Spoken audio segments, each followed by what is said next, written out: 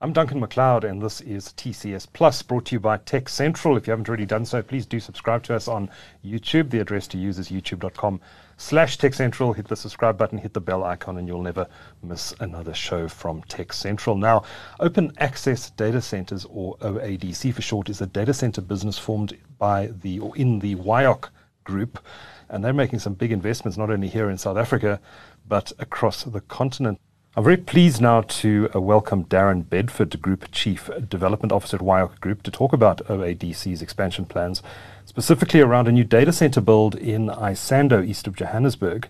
And Darren, you're joined here in the studio today by Wayne Desar, and he's Chief Executive of Cipherwave, and he has moved into this new data center, and they're doing some really interesting things. So we're going to unpack all of that in the discussion today. But Darren, tell me a little bit about Wiocc Group. I think a lot of people know Wiocc as an investor in the original Easy submarine cable on Africa's east coast, but you're much more than that today. Tell me a bit about the history of Wiocc Group, and then how Open Access Data Centers was formed and what your plans are. Thanks, Duncan. So Wiocc Group was formed to house both Wiocc Connectivity and Open Access Data Centers as a group company. And that's to facilitate investments in both submarine cables and the data center business. So traditionally, Wiocc is a submarine cable operator and national long-haul provider. And 2 or 3 years ago, we decided that we were going to branch out into data centers, and specifically to land the Equiano cable in Nigeria. So that was our first investment. We secured land in Lekki and Lagos, and we've just finished constructing the cable landing station and full data center in Nigeria. Okay, and you've invested in the Equiano cable itself, and you've built a number of data centers around the African continent, and you've landed the Equiano cable, if I'm not mistaken, just south of Durban in Amanzimtoti. That's the Two Africa Gira cable system. Two Africa Gira cable system, and that's landed in our new Amanzimtoti data center, which is located about 2 kilometers from the beach. Right. And that is now ready for service, and customer hosting will start in a short time. Fantastic. The cable will go live probably in Q3 of this year. Q3. To Africa, not Equiano, my apologies. Now, tell me a bit about what's involved in landing one of these mega cables in a data center. Is it like a traditional data center? I'm imagining there are a lot of interconnects happening inside the building with other telecommunications operators. Just maybe take us through what's actually involved in bringing one of these cables ashore. So basically it starts with the cable ship, which lands the cable shore landing, and that goes into a beach manhole. And then that's backhauled on the frontal submarine cable through into the SLTE room, or the CLS room. Right. So in the data center, we've got a specific room where it houses the power termination equipment, and that's where the cable ends. Okay. And then from there, the cross connects go through into the SLTE rooms, where all the operators will host the equipment. So how big is this facility? The facility is a 5 megawatt facility. Yeah. It'll host, when complete, about 500 racks. Okay. And that will be linked onto the new NLD 5 and 6 and new fiber rings through to New Germany and back into Durban. Okay. And now all other telecommunications operators would then have interconnects, I imagine, in that building. Correct. To get access to the Two Africa cable So and onward connectivity. it's a fully open access data center. So no cost for bringing fibers in. So it's a free and fair, no cross connects. Open access data center is about a year old now, I believe. About 2 years old. Coming up for 2 years. Okay. Tell me a bit about some of the investments it's made in that time. So our first investment was in Lagos. It's a ultimate design capacity of 20 megawatts. We've deployed just over 2 megawatts at the moment, which is live. Then we have our Amanzimtoti data center, which has landed the Gira cable.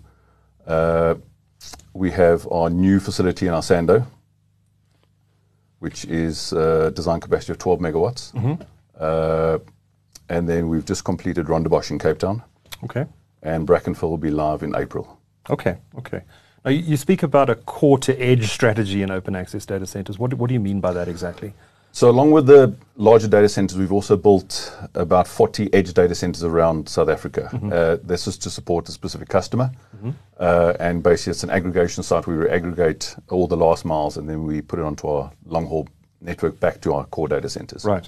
So what is an edge data center exactly? What does it look like? What advantages does it bring to customers? It's similar to a big data center, but just on a smaller scale. So it'll be a traditionally 10 to 50 rack data center. tier 3 design, Right. and basically give a little bit more structure and reliability to a smaller town or where we locate these edge data centers. Right, right. And the advantages it brings to customers, why would you host in an edge data center as opposed to, say, your facility in Isando? So customers are looking for where they're going to put their local equipment for terminating their metro links and things like that. So that's specifically what those sites are for. Okay, understood, understood. Now, you've raised quite a bit of money as open access data centers, or Wiocc Group, to invest in open access data centers. Just take us through some of the details there and the fundraisings you've done. So we've raised over $100 million for investments in our initial phase of data centers, and that covers Nigeria and the investments in South Africa. Right. We are planning further expansion into Zambia and Malawi. Yes. And our data center in DRC, which is under construction at the moment, will be live sometime in July, August. Okay. Okay. So lots of investments happening. Lots. The Isando facility, to tell us, it's a 12 megawatt facility. Why is Isando so popular for data centers, by the way? There's a lot of them being built there. One is power. Power is very reliable in Isando. Is it exempted from load shedding, that area? Does it? It is exempted from load shedding. Uh-huh. It's also where a lot of the activity is happening in terms of where cables terminate, etc. Right. So the other facilities around in the area, so it's key for us to have, it's almost like an Isando campus now. Yes. Very similar to Docklands in London. Yes. Where we've got quite a few data centers around. So right. It just gives customers a lot more choice and flexibility. Yeah. Yeah. Okay. Makes sense if there's no power cuts in that area, and also exactly. And also given the fact that there is so much telecommunications infrastructure in the ground there already. Wayne, you're moving into this data center. Tell us a little bit about Cipherwave, first of all, what it is you guys do, for those who haven't been introduced to the company yet, and then how you came about, how this deal with OADC came about. Yeah, sure. Thanks, Duncan. So we've been in the telecommunication space for about 13 years now, and providing connectivity, voice, cloud services. We had our own data center, which was housed up in Midrand, 220 square meter facility, 80 racks in it. And what we were doing was we got to a point, I guess, like most businesses, where we had to review our data center, and we were going down the journey of ISO certification, and we were evaluating, what was needed to kind of get us to our ISO. And what had happened some 18 months back was we started to look at the impact of load shedding. I mean, running a facility like that, we're managing, our own diesel, storage, as well as maintenance around our UPSs, our generators, our aircon units. So you weren't exempt from load shedding. So we were not exempt from load shedding, unfortunately, being in Midrand. Yeah. And it is quite taxing, from a business perspective. We then had a look to see, how core our data center was, and whether it was a space that we wanted to play in. Of course, as you know, there's been a vast amount of investment in the data center space over the last 2 to 3 years, and the last 18 months being the most significant, with a lot of new facilities coming online, OADC being one of them. And where the conversation came up from is, I think Cipherwave has been in partnership with Wiocc for well over 10 years. Yeah. Okay. And so there was already an established partnership that was there. Wiocc provide us with all of our IP transit traffic that we have, our NLD capacity that we have. And so That's we have national long distance. National long distance, 100% correct. So we have quite a strategic relationship with Darren and the team. Right. Through the process of evaluating what our options were going to be, we then reached out to Darren and we had a chat about what we were looking to do. Currently, Cipherwave's network is spanned across a number of data centers as part of our national footprint. So we sit in the Terraco, Joburg, Cape Town, Durban facilities. In Johannesburg, we sit in Terraco, as I mentioned, but also we sit in Africa data centers. We sit in Hertzner data center. And then we had our own data center. So after sitting down and kind of chatting with Darren, and they advised us what they were looking to do in terms of OADC's footprint, coming into South African shores, we then started to evaluate it a lot more closer. The facilities that they're building are quite impressive. They meet all of the standards, and I think what actually helped the conversation along was the fact that we had such a strong partnership. Right. We needed the independence that we currently had at the time, operating our own data center, and a lot of our service assurance comes from having the ability to be nimble ourselves. Right. So it was purely around timing.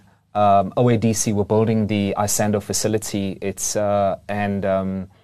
Through that evaluation and what we were able to negotiate around our needs for our data center, the team came to the party and they gave us, the opportunity to create almost a data center within a data center, which I don't think is something that OADC want to easily replicate because of the amount of work you can imagine. And I had a lot of respect for the team. They were building out a data center. And so there was a project for that. And then there was another project alongside of that, which was Cipherwave's data center inside of OADC. And so you have two sets of teams that are busy doing what they need to do. But it was great. We had phenomenal support from the entire OADC team. And we were able to, to complete that project and migrate our data center in a space of 1.5 months. Wow. From Midrand to Isando with minimum, impact to our customers. But it wasn't that, it wouldn't have been possible if we didn't have the underlining, networking partnership. Right. So we brought that data center online as a POP on the back of our 100 gig backbone. And so it was a lift and shift. And very seamless for customers. I can imagine physically moving a data center must be one of the most challenging things you could do. Well, you need to try to think about selecting a data center first. When you see an empty building and somebody's trying to explain to you, picture this is what it's going to look like. And we're saying, Darren, it's not. It simply just won't. And we had a good couple of laughs about it. But I mean, again, it was the partnership. We had to trust that they knew what they were doing. And they do, because they had already showed us, where they had built other facilities, and the team that they had was really good as well. So what has it meant practically for Cipherwave as a business? What have you been able to do now that you've moved into this data center that perhaps you couldn't do before? I mean, I understand there's probably more reliability now, more uptime, because not necessarily more uptime, because you had backups and that sort of thing. So during load shedding, you would have kept running. But what are some of the practical business advantages you've seen from this move? Well, for one, I don't have to worry about the diesel bill anymore that I used to pay on a weekly basis to make sure we kept our 4,000 liters, abreast at the old data center. But really, in essence, the benefit for us is, the deal was a very unique deal. Wiocc gave us a dedicated space inside of the OADC Isando facility. Yeah. It is branded Cipherwave. Okay. So it is a Cipherwave data center. We took up office facilities in their branded Cipherwave as well. And it was quite important that we had the same capabilities that we were used to at our Midrand data center. And again, as Darren said, it is open access. So we terminated all our own infrastructure. So we put dual 144 core pairs of fiber between OADC and Terraco. And we sit in the Terraco carrier environment as well. So OADC is just a natural extension of the facility and our network that sits at Terraco because of the capacity that's there.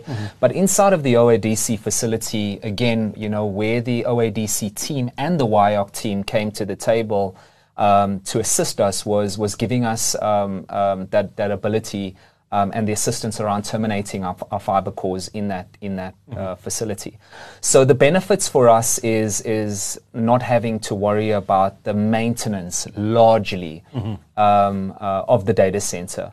Cipherwave is an internet service provider. We're focused on delivering services to customers. And with our own data center, we had dedicated teams manning the data center, monitoring the BMS systems 24/7.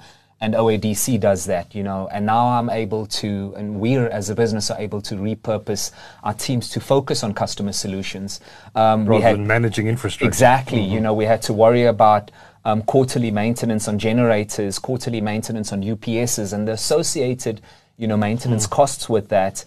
And so it gave us the peace of mind of focusing on our core, part of our business, which was delivering that customer experience, as opposed to worrying about the upkeep and uptime of the facility. It's interesting. Do you think that South Africa's energy crisis is actually going to drive companies like Cipherwave and others to go for sort of an outsourced, to have a third party manage their data center infrastructure, just because it has become so difficult and so expensive to keep a data center operating in this environment? I think a short answer is yes, Duncan, and I think we've seen it to some extent, right? There's a lot of buzzwords that are happening, inside of industry, consolidation being one of those. And sometimes those buzzwords are usually linked to a specific technology. In the connectivity space, we've heard for the last 3 to 5 years about this consolidation that's coming. But I think businesses do need to consistently evaluate what's core to their operating model. Yeah. If you're not doing that, you're going to be lumped, sitting with something that you really can't justify the operating costs, and it puts undue pressure on you. So I do think that is happening. I think we would have seen, to some extent, I can't remember if it was American Tower buying out MTN's towers and renting it back to them. So there is that assessment happening inside of all facets of business. But I think the question is, what is core to delivering, that service to your customers? And OADC, as Darren mentioned, are investing heavily in it. From a Cipherwave perspective, one of the big reasons that we looked at rather moving into another facility, and specifically the OADC one, was it's not core to our business. Then again, when you look at the amount of competition in the market, and thankfully that's more Darren's task now to deal with than it was mine. You have the Vantage data centers, you've got NTT's data center, you've got Terraco's upgraded and expanded space, you've got ADC space, you've got Hertzner that's there, and we could go on talking about the amount of data center space. That's why Darren is smiling, because he's got a lot of work to do. But I think if that's your business model, and that is kind of what's core to your business, you can focus your resources and people to delivering. Whereas for us it just wasn't. It was a value add that we had to enable our cloud business, right. and that's why it made sense to move into a bigger facility. Darren, Wayne's made the point that this is actually a very competitive space, and there's been a lot of investment going on over the last couple of years. Do you think the market is overtraded? And as a sort of follow-on to that, how do data center operators, how does OADC, for example, differentiate itself from the data center operator down the road? In other words, why as a customer would I consider going into, for example, the OADC data center in Isando as opposed to choosing another data center somewhere else? I think we're positioning it as a cost-effective data center. Okay. We want customer focus. Customers are focusing more on their costs these days. Right. And we can enable them to reduce their cost and OPEX costs, etc. And we offer value for money on our data centers. Plus, I think we offer a lot of customizations that other data centers don't do. I mean, like we offered Wayne, he's got his dedicated space, dedicated office, dedicated access control. And these are things that we can offer which are unique to the market. We also build very quick. Yeah, this is true. I think when Wayne and I pulled the trigger and decided that Wayne was going to come in as our anchor customer, we literally had an empty warehouse. And in 46 days, we'd built a tier 3 facility. 46 days? Yeah. How did you do that? So we started this journey earlier in the year. It took longer to build the studio. Exactly. So Wayne had a deadline. Right. And in the contract, he said if we weren't finished by a specific date, he could go elsewhere. So there was a hard and fast date. Okay. Fortunately, we'd ordered all the M&E equipment. We had it in the warehouse. So we had cooling units and generators and UPSs, etc. So when Wayne pulled the trigger and we started the build, it was literally the team came to site, and it was an impossible task. But, we worked, myself and the team were there day and night, Monday to Sunday, and we pulled it off. And the facility is amazing. Absolutely. I think Wayne's extremely happy. Exceptionally. Why did you need to move so quickly? Duncan, so what had happened was, December is a less disruptive time. businesses usually closed and wind down. Right. And the Midrand data center was our primary cloud node. We have some large-scale customers that sits in that facility, and there's never a conducive time. Right. So, through our evaluation and through the discussions with Darren, and Darren's was very much a part of the conversations when we were talking about what some of our risks are and what some of our challenges were. And when we had made the decision that we are going to move and we selected OADC, and we sat down, it was the best suited time. It wasn't ideal because of the short time frames, and I think again, to some extent, it wasn't just the scenario of me phoning Darren and saying, if this then that. It was Darren and his team actually came through to have a look at our data center, looking at the scale of what we were looking to do, and I think what worked out relatively well, aside from the pressure and the late nights and the calls, and the short timelines, was we had a network. So it was a lift and shift, and the challenge was really exacerbated by the time to deliver, getting equipment, moved in, amidst all of the challenges that we had at the time, getting stuff in through the ports, etc. So OADC had the team.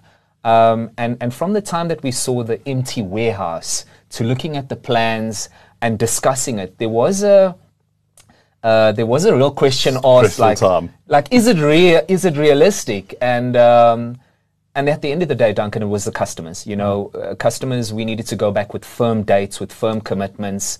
And you wanted to do this move over the Christmas period? It was before the freeze period, actually. Okay. So we needed to be in by the end of November, and we allowed ourselves the first week of December as a soak-in period to allow to test. Okay.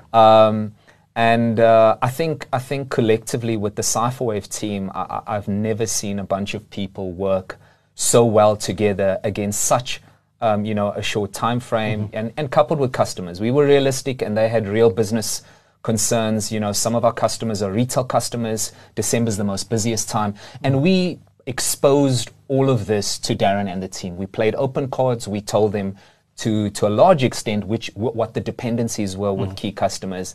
It was a partnership. And the customers bought into it because we had to position the why to them as well.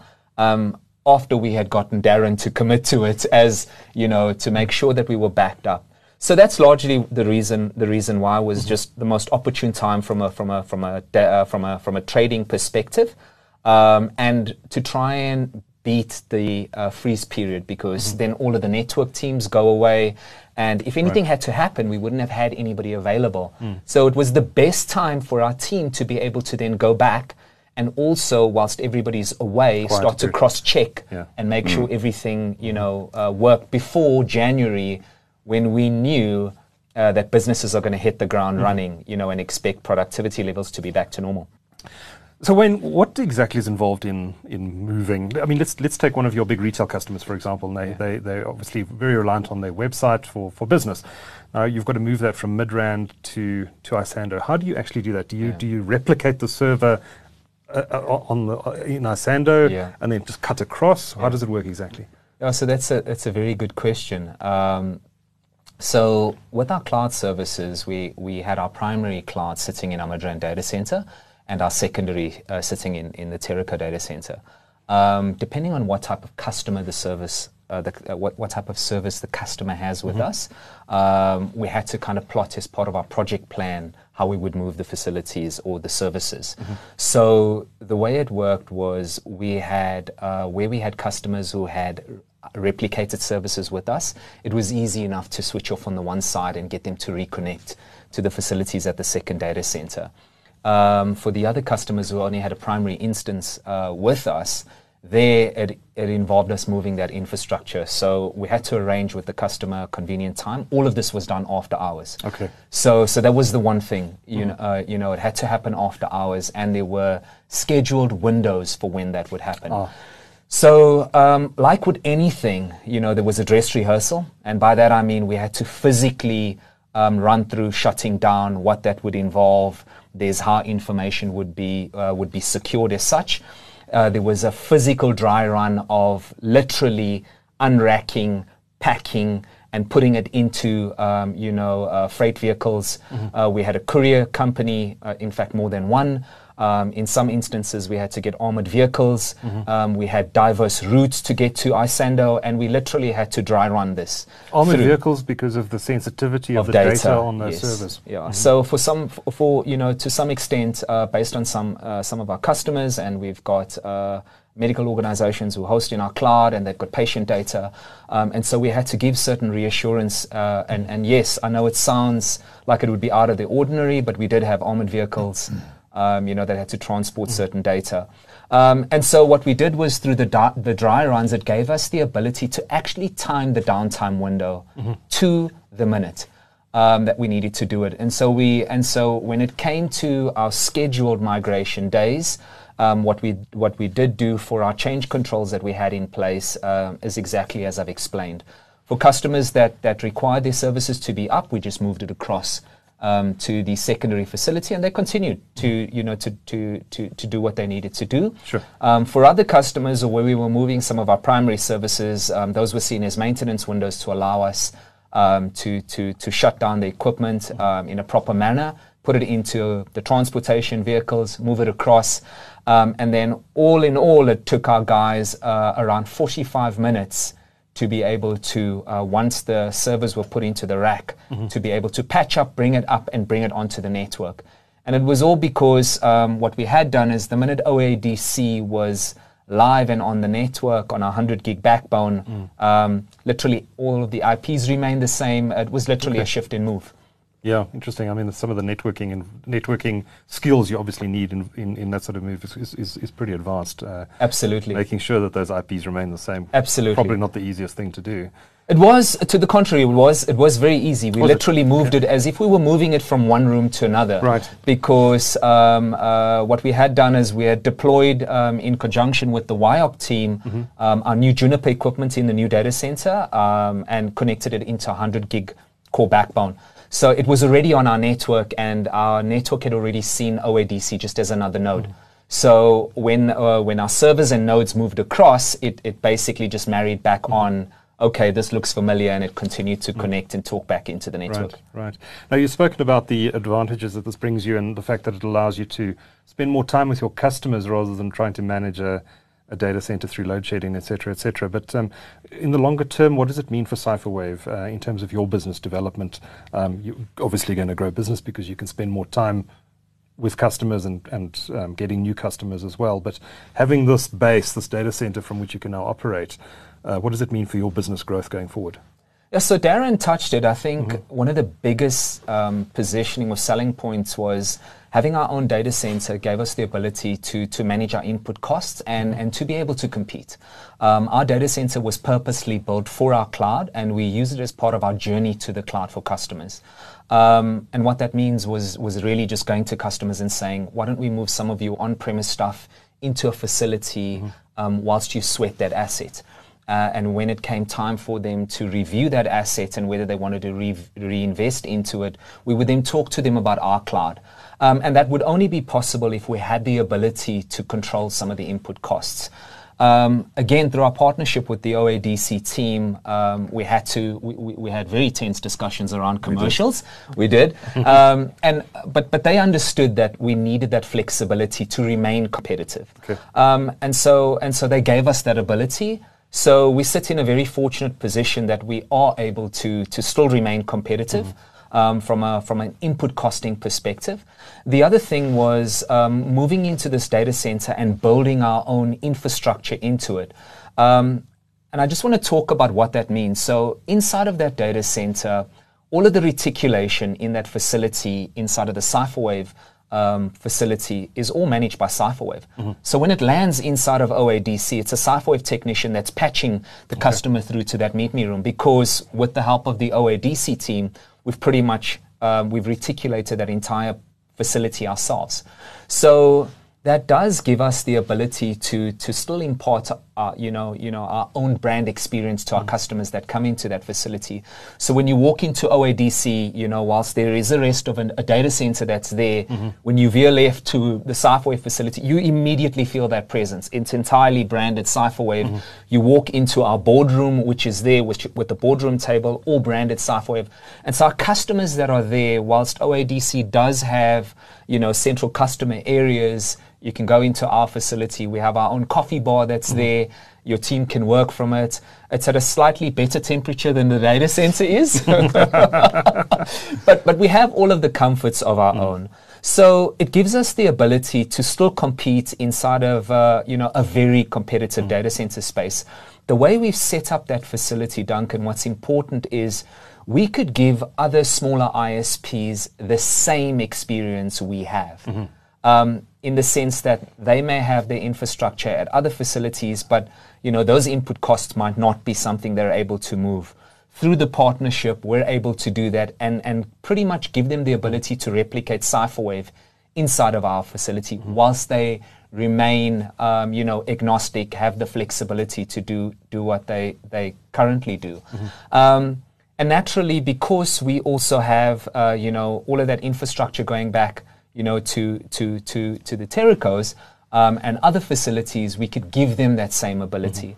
And I think a lot of organizations are questioning and are looking and are evaluating in the same manner Cipherwave is, because we know that the market is competitive. Businesses are looking at all aspects of costs, and they're looking at how they can better the input costs. Darren, you guys built this facility in 46 days, but that does not mean that you cut corners. In fact, the data center is ISO certified. Take us through what that means. So we're under ISO. We're getting our ISO certification now. It's under process. All right. It's designed it's a tier 3 design. What is a tier 3 design? Exactly. It's issued by the Uptime Institute. It's a specific design for concurrent maintainability of various electrical and mechanical parts of the data center. It just gives customers that extra comfort that everything's been done to a specific standard. And I think that's what it's a key driver for Wayne and other customers coming in is comfortability and know that the lights are always on. Basically, it's not going to fall over. Exactly. Exactly. Because I think Africa is completely different to the rest of the world. We have a lot of challenges. It basically comes around power. And that's what we've got to mitigate. We've got to make sure it stays on all the time. In some of the markets that you operate in, like Nigeria, for example, they're well known for having power shortages for many years. How do you keep those data centers operating through these long periods of power outages? Is it just diesel burning? Are you able to take advantage of renewable energy sources? So Nigeria at the moment, the grid is very unreliable, probably 30% availability at our location. So we're basically running generators 24/7. Wow. So the diesel bill is eye-wateringly large. Yes. Okay, so yes, we are looking at sustainability solutions at the moment. We have got a 2-hectare plot adjacent to our site in Nigeria. So there's a lot of projects underway. We're looking at renewables in South Africa as well to supply our existing sites. So it's a lot of work, but it's needed, and it's what's necessary. Yeah. Can you feasibly though take a data center off the grid and run it entirely on solar power? Because I imagine it's difficult. At night it's problematic. It is. You're going to need massive batteries. That's the problem. And the cost, the capex cost associated to that, huge. And your returns. Yeah. That's what the issue is. That's the issue. Yeah. Interesting. Before we wrap, Darren, last question for you. Just wanted to perhaps get a view on OADC's investment plans going forward. What's next for the company? What's on the roadmap? So we've got the phase 2 expansion in Nigeria. That's quite a heavy capex item for us. Right. It'll be another 12 megawatts additional for that site. The first phase is almost completely sold out. Then we've got DRC, which is coming online in August, and then there'll be a second phase to that. That must have even more power challenges. It's actually a bit better because they've got a lot of hydro there. So power's not as big an issue in DRC, neither in Malawi. And then we're looking at countries like Zambia, Malawi, things like that, southern DRC. Wherever our customers' demand is where we'll go. Yeah. We don't just want to build a site and hope for the best it's going to fill up. Yeah. We want to build something that's, got an anchor customer and it's got a long-term plan and view for it. Yeah. It's interesting what you say about some of these markets that I think perhaps are not often addressed in the ICT equation anyway. Sure. A lot of data center investments happened here in South Africa, particularly here in Joburg, Nigeria and Kenya. You don't often hear about DRC in the context of a data center, but what are some of the opportunities in the smaller markets around Africa for OADC? I think the issue in the smaller markets has been cost of connectivity. So the growth of the internet in those markets has been pretty small. Okay. Now with all the investments in new submarine cables going live and cables that are open access, DRC is going to see an explosion of capacity. And these are big markets. These are massive DRC's markets, got big 80, countries as well. 90 million people. But it's a vast country, to cover. Yeah. Jungle. Yes, it is. And then Zambia, Malawi, they're up and coming markets now. We've seen capacity go from STM1s, STM4s, now 10s, and now we're delivering 100 gigs now into those markets. Interesting. So the markets are growing rapidly now. And, they're not going to be thousands of rack data centers. They're going to be 100 to 200 rack data centers to start initially.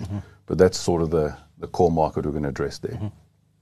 Fascinating conversation, guys, but I think we're going to have to leave it there. Darren Bedford is Thank Chief Development Officer at Wiocc Group, and Wayne Dessau, of course, is CEO of Cipherwave. Thank you so much for sharing these great insights with us today.